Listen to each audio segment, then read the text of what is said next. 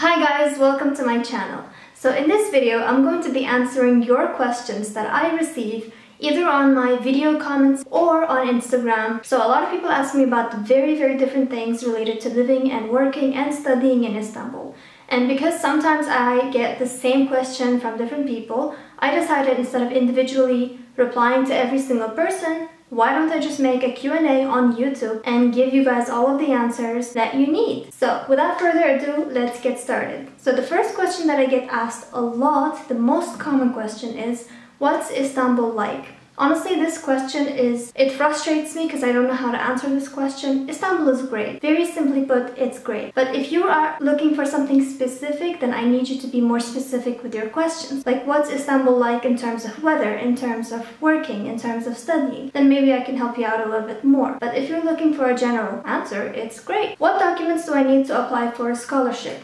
Okay, so scholarships are provided either by a certain institution or a certain university or a government. What you will need to do is you need to research a specific scholarship you qualify for and then go through the list of all of the required documents they're asking from you. Usually this information is found on the website of the relevant institution or university or the government page. Generally, if you're applying for a scholarship to study in a university in an undergraduate degree, you're going to need to show your high school diploma, your high school transcripts. If you're going to be studying in English, you need to show your English exam results, teacher's recommendations or employer's recommendations, and you need to specify why you need a scholarship. So you need to write a very good and persuasive letter explaining why you want to study in the major that you want to study and why the scholarship program will benefit you or contribute to your goal. Number 3, usually, not all universities, but most universities would teach law and medicine in Turkish. How much do schools cost? Private or public or international schools? This person asked me if $10,000 a year would be enough to put his son through 1 year of international or private school. Yes, in some cases it's exactly what's asked for, what's demanded, and in some cases it's way more than enough. Also, from personal experience working in a private school, I would say they require from 44,000 liras, Turkish liras. It can go up to like 70,000 Turkish liras per year. Someone asked me if 4,500 Turkish liras per month is enough money to survive on with a family. In Istanbul, I would say this amount of money is very limiting. You would need to have a little bit more than this to support a family.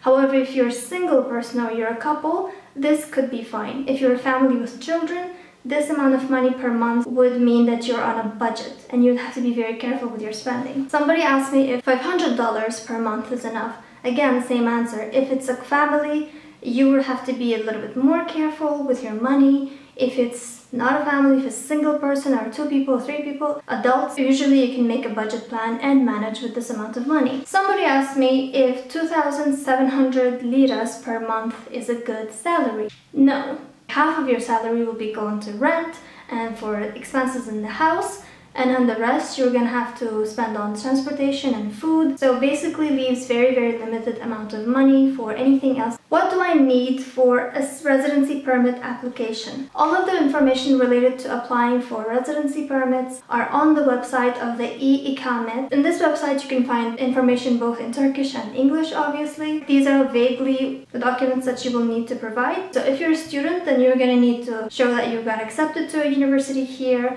If you have a scholarship, you need to prove that as well in a document form. If you're working here, you don't need to really take care of your residency permit or your work permit. The company that hired you, usually they take care of it for you. Do I need to have a house contract for residency permit? No, you don't need to have it. Wherever you're staying, you can just put that document in there in your application saying, I'm staying in a hotel for this long, or I'm staying in an Airbnb for this long, or I'm staying with my friend or my relative for this long, and your relative or your friend would have to write a declaration saying that yes, you are staying with them and notarize it and include it in your application. Are Turkish people friendly? Will I make a lot of Turkish friends? Okay, so Turkish people are generally very friendly and accommodating and welcoming. However, as a foreigner who's been living here for 8 years, I barely have any Turkish friends. Most of my friends are all foreigners like me, and we all communicate in English, so chances of you making Turkish friends will depend on your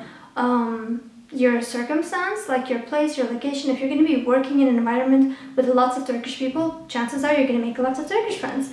If not, if you're in a university setting, if you're a student, well, most probably you're going to make lots of international friends, like, foreign friends, but not really Turkish people. How long do I need to learn the Turkish language? Okay, depending on where you're coming from, if you are from Central Asia, from the Middle East, from the Balkan Peninsula, it's a lot easier for you guys to learn Turkish. However, if you're coming from anywhere else, it's going to be a little bit difficult, and it usually takes like maybe 2 to 3 months to just learn basic phrases. It also depends on you and how determined you are to learn the language. For me, it took 6 months to learn the language really well, that I was able to start my studies in Turkish as well. And I'm from Central Asia. What's the situation with the virus or with the pandemic? So the situation in Turkey right now is more so controlled or under control. Everybody, without any exceptions, has to wear masks in public spaces, in the streets, everywhere.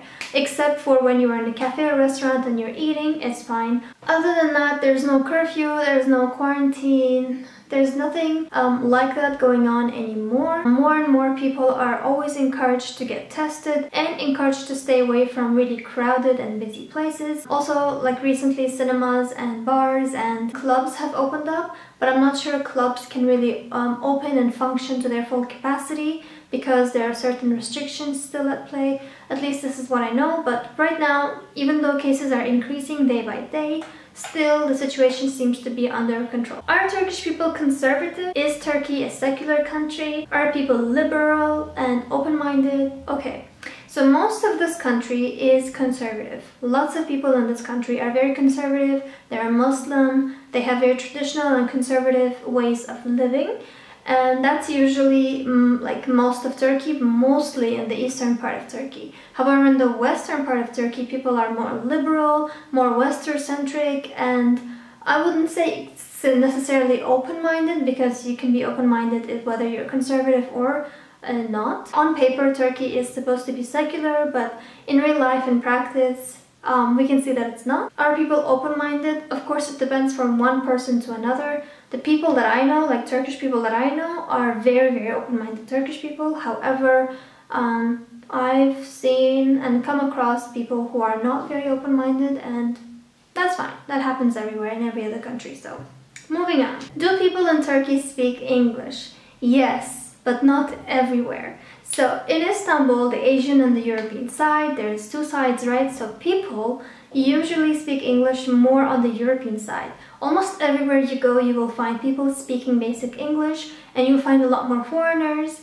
Menus in English, any writings in English, announcements in English, you'll find that. It's very common on the European side because it's more touristic. However, the Asian side is not very touristic, so most of the Asian side, you will not really find people who speak English. But central places usually have lots of people speaking in English. Official offices, such as banks, some government offices, the post office sometimes, some call centers, customer service usually does offer help or services in English as well. How are tuition fees paid? So this is related to university students. Are they paid yearly or are they paid per semester? So there are options. You can pay per semester or you can pay for the whole year. Or if you have a credit card with the specific bank that the university is linked to, you can pay via installments that they will take from your credit card every other month. Somebody asked me if 300,000 liras is enough to buy a house in Turkey. Okay, so most of the houses are in the form of apartments. So yes, it is enough to buy an apartment. Depending on the place and the size of the apartment,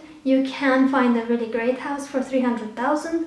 But usually if you want a really beautiful location, a big house, something modern with a great architecture and interior, it's going to cost a little bit more than that. As an English teacher as well, I used to be an English teacher, people ask me how can somebody become an English teacher in a school or in an institution or a language school, anything like that. To become a private English teacher, you don't have so many restrictions. You just find your own clients and you can just teach them online, or you can teach them in your house or their house or in a cafe somewhere. It's very, very possible, and such options exist. You can find them on Facebook and groups. However, if you want to work in an institution teaching English, you're going to obviously have a contract. Always have a contract if you're working so you can get your income properly and on time. And English is really highly demanded in Turkey, so you can work for them. They pay really well as well. However, if you want to work in a school as an English teacher, the requirements are really, really strict. You would need to have a diploma,